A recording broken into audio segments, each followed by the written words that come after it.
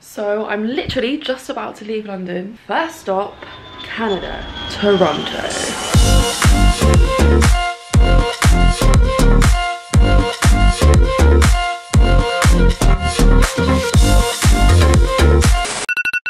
I'm just waking up in Toronto. It's 6:30 AM and I have jet lag. Feels very, very weird to be waking up in a city where I know absolutely no one. I've also just been getting a lot of messages on Instagram like, when are you gonna tell us what you're doing over in Toronto?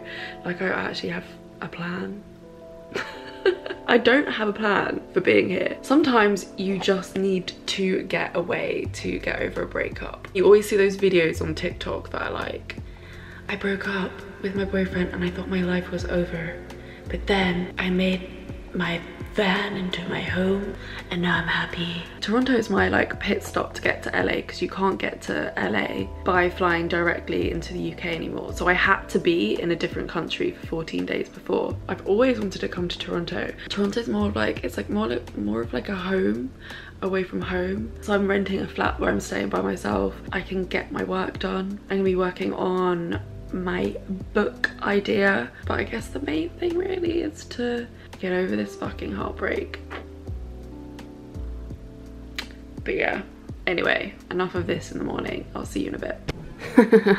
Had my first wank here last night. So I'm just about to go out and explore Toronto for the first time. I'm excited and I'm kind of nervous. Let's get it, Toronto.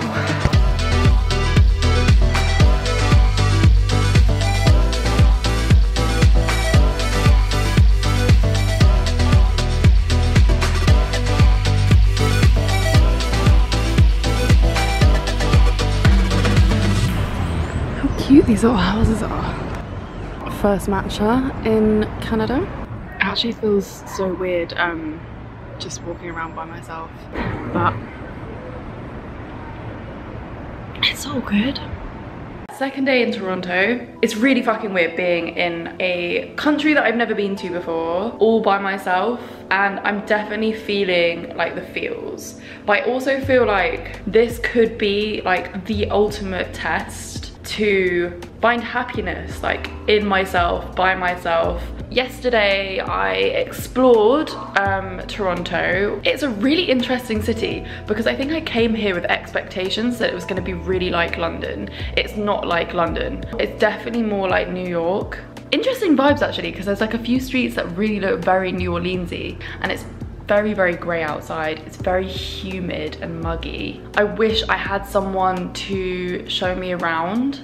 I'm definitely like feeling like I'm not really too sure about going out like in the evening by myself, like to get food or to drink at a bar. Like, I'm quite a shy person. I'm not like a huge extrovert, so doing things like this is really hard for me. Today I'm cracking on recording the podcast with the London crew. Podcast setup, construction site. Thanks, Gail. Hey guys, watch me drill this down. I am so sorry, curious fuckers. Wow, look at the actual view though. I really wanted to start writing my book whilst I'm here in Toronto because I feel like these 2 weeks are a really good place to start the journey. I'm finally by myself in a different city all across the other side of the world, all by myself. Anyway, I'll check in with you guys later. Look at the fucking size of the oat milk giant coffee mug for my protein shake. Just did the first podcast recording away from home. It is not even midday yet. I am so fucking tired. I've just really like noticed how much I'm craving attention from people. I want like people to be talking to me.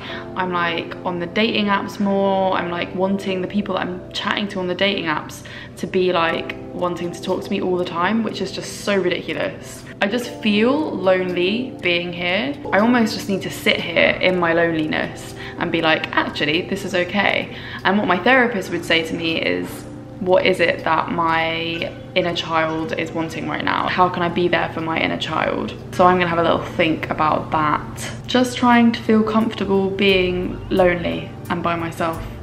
And yeah.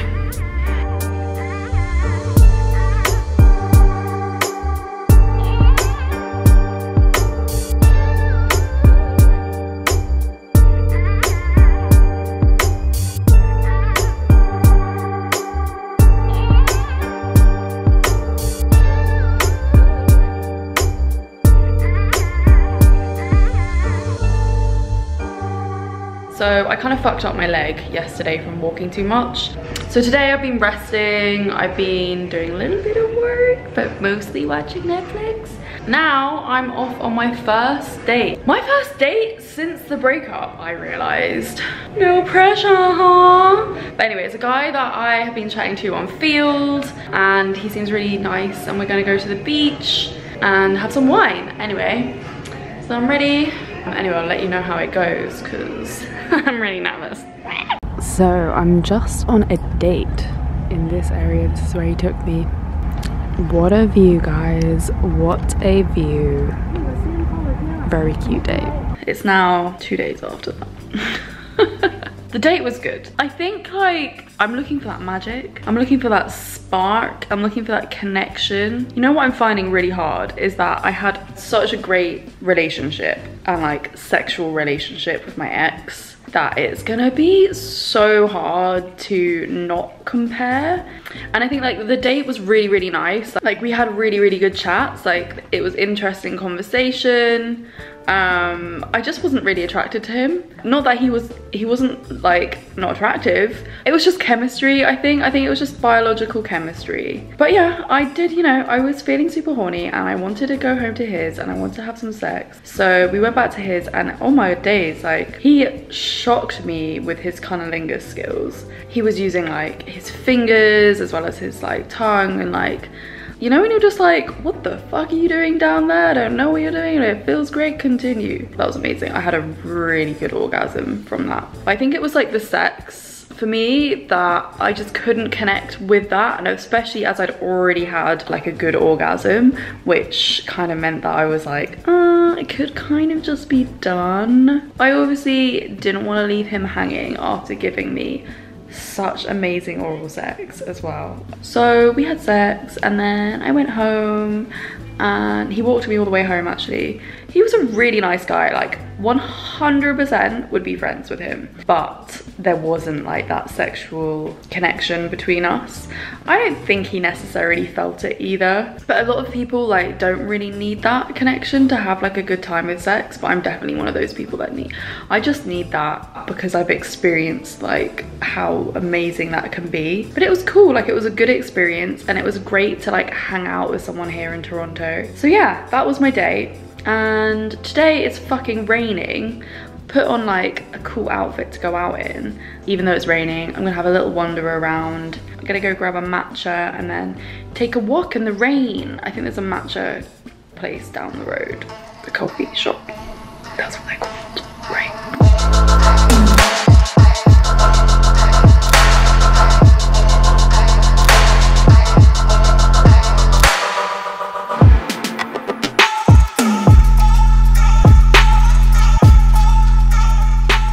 So it's been just over a week now since I have been in Toronto. I am feeling properly settled. I am loving it here. Yesterday was a glorious sunny day and it was warm and I was walking around in my little dress and it was really cool. And also like some fun things happened. Like just before my podcast recording, I went down to the cafe down the end of the road to get a matcha latte. I was talking to this guy from Field and he lives like just around the corner from me and he was just like, hey, so do you fancy like going on a quick walk or something before your podcast? And I was just like, why not? It was really sweet. And also it was weirdly like someone that I hadn't really been talking to like that much. We met up for this walk. He's super cute. The walk went really well. He sent me a text afterwards being like, you look really sexy in that little black dress. And I was like, okay, you look super cute too. And yeah, we agreed to meet up yesterday evening and we were talking about going for a movie, but then we decided to just do a Netflix and chill session. So I went over to his in the evening and we watched a scary film and we had sex twice and it was so nice. I have been told that as a Gemini, a Libra is a really good match for me, and I've got a couple of friends that are Libras and we get on really, really well, and like this guy's a Libra and there was this instant comfortability, this instant click, like we were automatically friends. we just like basically went into his bedroom. I could hardly know this guy. Went into his bedroom and we were just like having a little cuddle, and I was just like, this feels like so comfortable. And I was feeling that kind of like chemical attraction towards him. You know what, I was a little bit scared about meeting him because on his field profile it said like well endowed, 8 inches plus, and that's big. I feel like everyone thinks that everyone wants a big dick. It's more about the right fit.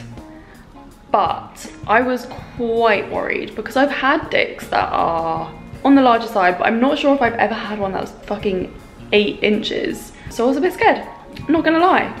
But it all worked out completely fine, and it was absolutely fine. I was like, okay, so my vagina's a lot deeper than I thought it was. It was good, it was good. And now I have a little like Toronto bae, so I'm gonna see him again a couple of times before I leave, and that's really cool and really nice and something really exciting. Anyway, I guess the next half of the vlog is going to be me visiting Niagara Falls. I did a podcast the other day with Smut Podcast, and they were fucking fabulous, and they have invited to take me to Niagara Falls, and I'm gonna vlog the whole process. So I will see you guys then. That's gonna be a really exciting vlog, and I can't wait for you to meet them because they are these incredible women. I laughed so much on the podcast, so I can't wait to hang out with them in person. Anyway, I'll see you guys soon. Sending all the love. Let me know if you're enjoying the series, if you want more, if you're like, this is really boring, bring back Reed. I mean, obviously you want Reed here, but she can't be here, so what am I gonna do? What am I gonna do? Anyway, bye.